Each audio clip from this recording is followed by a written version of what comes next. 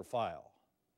New evidence in a widely publicized Jacksonville murder case. Crime scene photos, an autopsy report, and 911 calls give us a better idea of what happened in November when police say 17-year-old Jordan Davis was shot and killed at a Southside gas station. Michael Dunn is charged with murder. Dunn admitted to firing his weapon, but said he did it in self-defense after he says he was threatened by the teens. Channel 4's Vic Michelucci has been going through the evidence and joins us live from the state attorney's office. Vic? Mary, the evidence shows that Michael Dunn fired at least 9 shots into the side of the SUV that Jordan Davis was riding in, and at least 3 of those bullets hit the teen, one of those killing him. Like pop, pop, pop, pop, pop.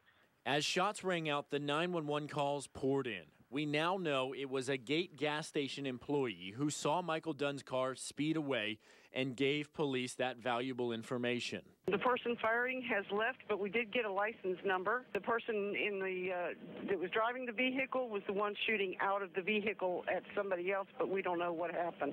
And then comes the frantic call from Tevin Thompson, one of the teens in the car with Jordan Davis. Somebody's been shot. Where at? The Gate gas station on Bay Meadows Road in Southside. Who shot him? We have no idea.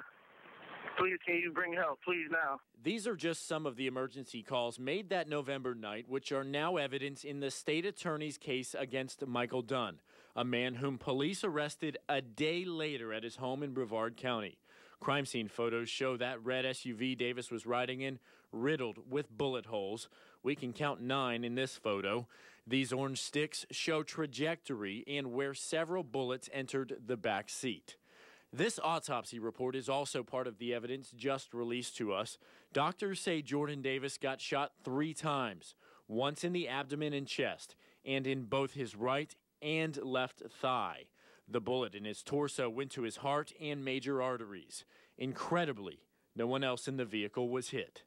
As they're running away from 10 bullet shots total, 9 which struck the vehicle, he's hitting them. That's not standing your ground, okay?